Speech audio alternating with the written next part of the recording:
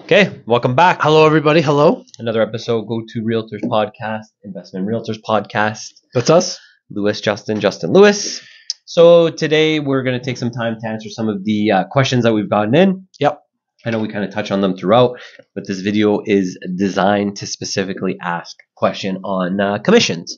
Yeah. And just kind of the breakdown. I mean, we always kind of get it all the time where people don't really kind of understand who's paying what. Yeah. How do commissions work?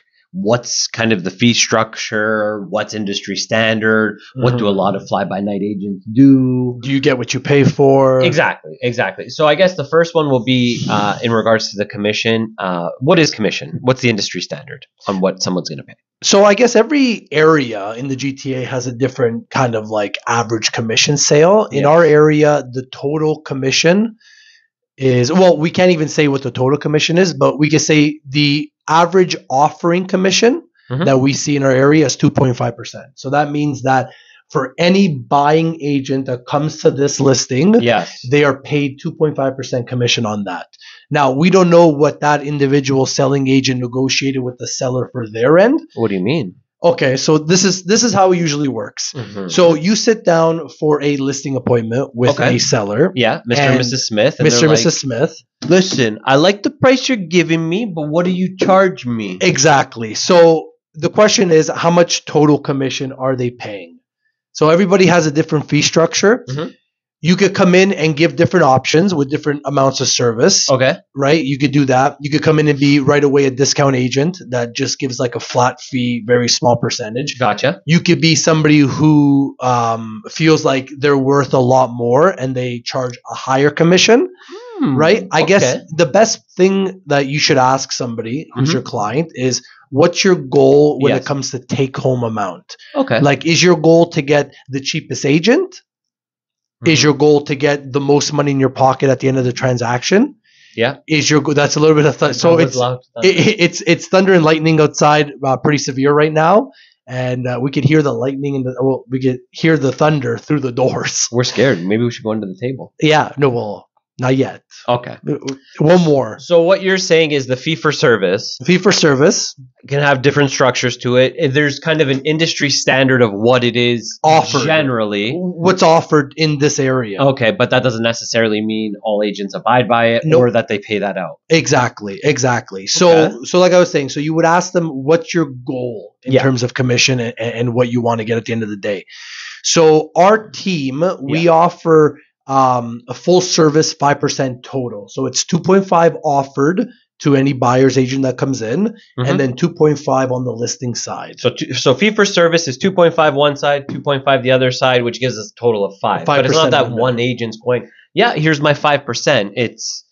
They could, if like, then you negotiate within that. So you could have a negotiation where if you help out on the buying side, you could get a commission cut, or if you bring your own buyer to it, right? There's other incentives you could do.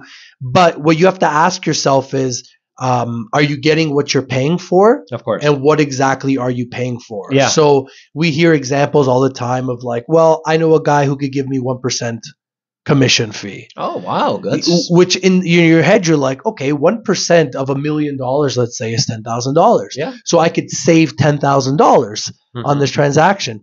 But we don't know is his, number one, his track record.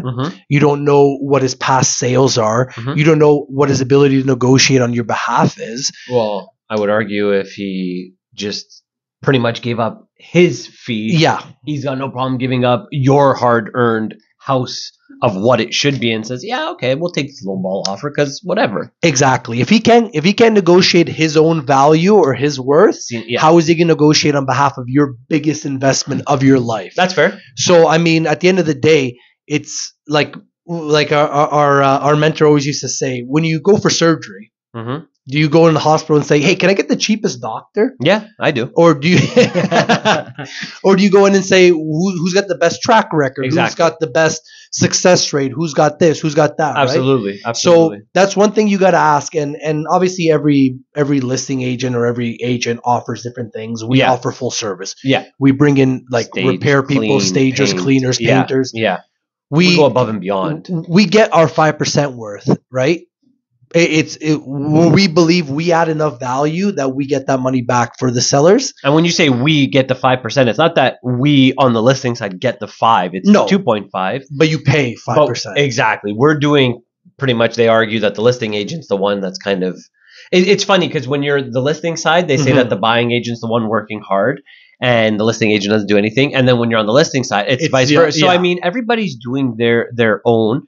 I mean, to take a house to like kind of listing quality, you're not just going to slap over some pictures on your iPhone of a house that's dirty. When you're a full service realtor like we are and like what our team does and what we believe in, they're not just they're not just transactions. They're relationships we're building because it's much more. We're helping these people with one of their biggest investments, assets. So we always do everything kind of properly, and we treat people how we would want to be treated. Yeah.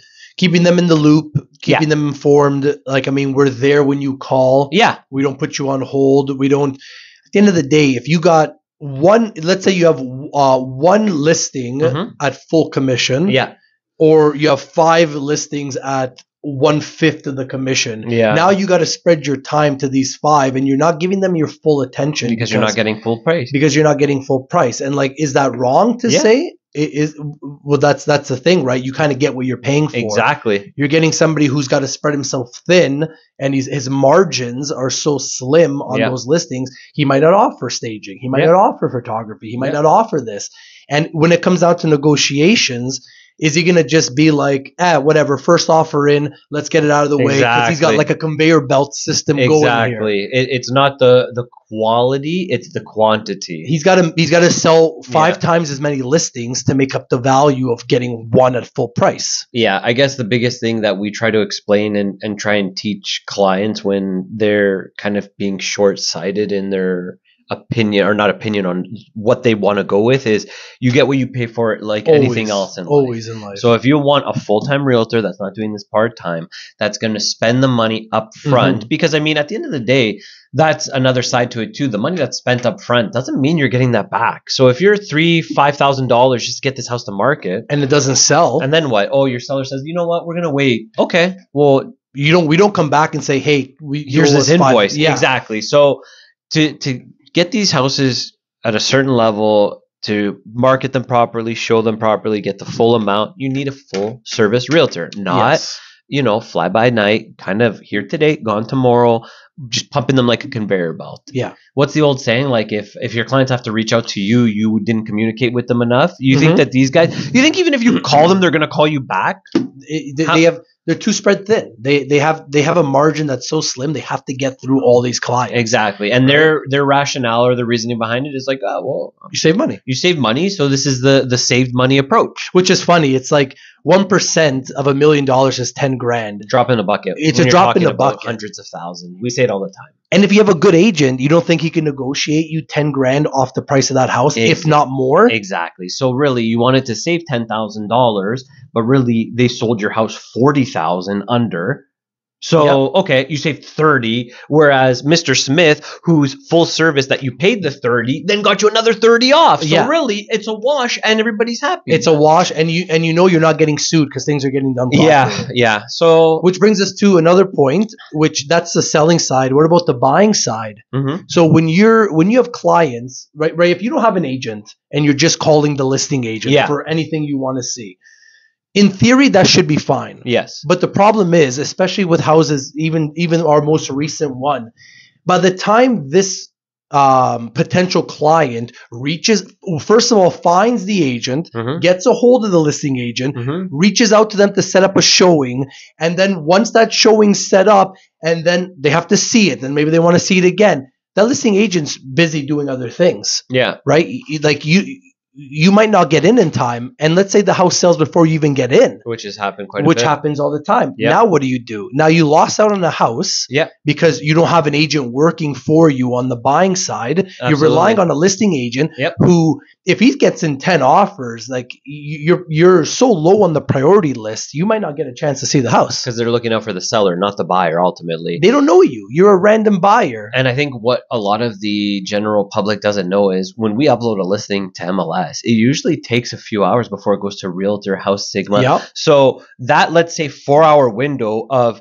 a client that has a realtor already looking out, has already found it, sent it to them, booked a showing. Yeah, got as in. opposed to us that we're dealing on the listing side where, Mr. Smith calls us at 6 o'clock after it's already been live, after there's already been, let's say, 4 showings on the property and says, hey, can I look at it? And we go, oh, there's already 3 offers and we're presenting within the next hour. Yeah, we personally can't get in to show you because we're engaged with other clients. Exactly. Like it becomes a point where you're gonna miss out on things and properties that you really like. Absolutely. Because you don't want to commit to a realtor whose job is to be on top of things and get you in right away. Yeah, I agree. So what's the point? You miss out on things, right? So our suggestion is, for your own sake, find a buying agent that you trust. Yeah. Interview a bunch, right? Selling agent, both. Don't get caught up on the fee. Get caught up on their track record, what they do, how they communicate with Exactly.